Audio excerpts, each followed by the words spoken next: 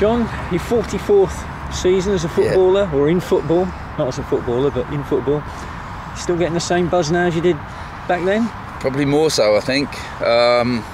Yeah, it was. Obviously, I can remember actually that first pre-season. I just left school, so I was like a schoolboy at the time. But yeah, it's been a lot of years since then. A lot of hard pre-seasons, and obviously in the management side, it's not quite the same buzz as a player. But without any question, this year has been a very tough summer for me with regard in recruitment.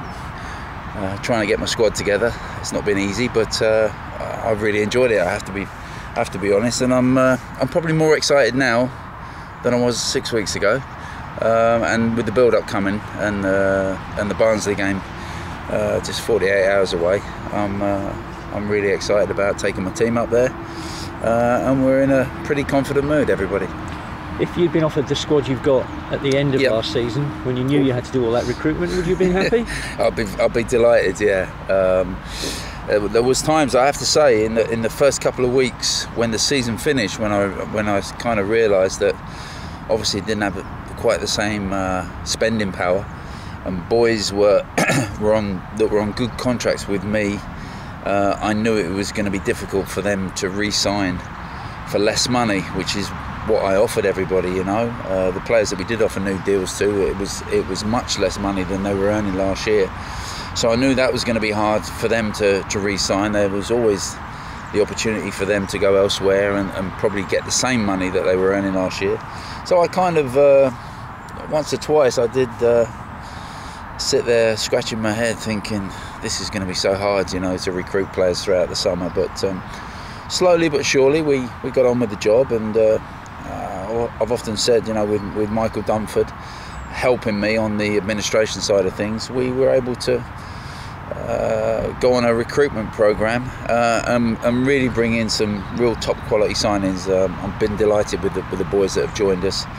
I've been even more delighted once I've got them here training, and their enthusiasm to want to be part of the next stage in Crawley's history has been brilliant, you know, and their work rate has been fantastic.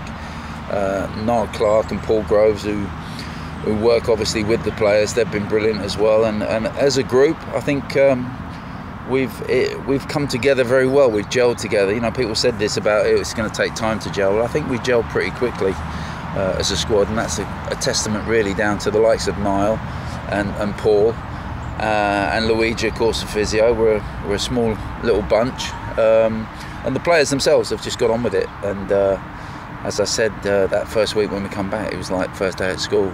Everyone walked in the room, and it was so quiet in the dressing room. But that didn't last long.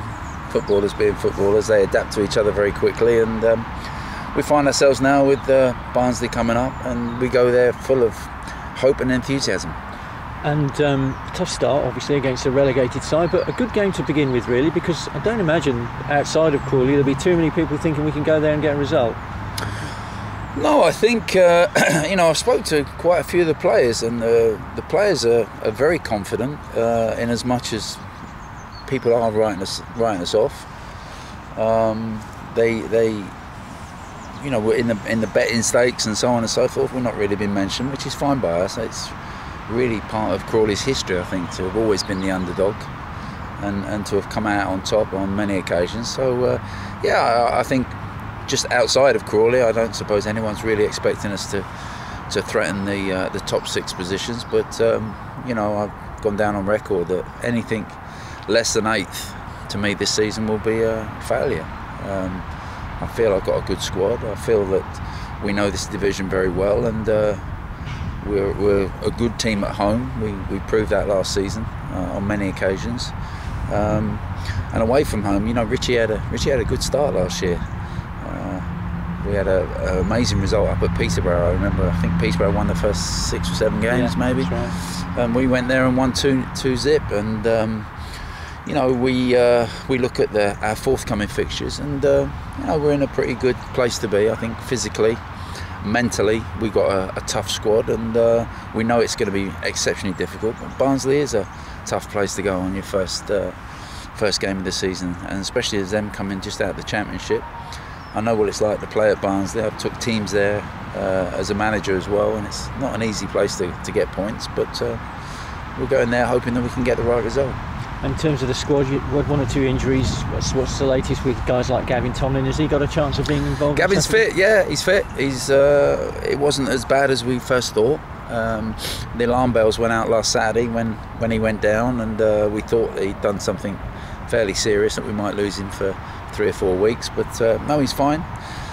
He's training this morning, so he's obviously in contention for a start on Saturday, but other than that, there's only Matty Harold, who should be back hopefully within a fortnight. He should be back in the starting lineup, ready to go again.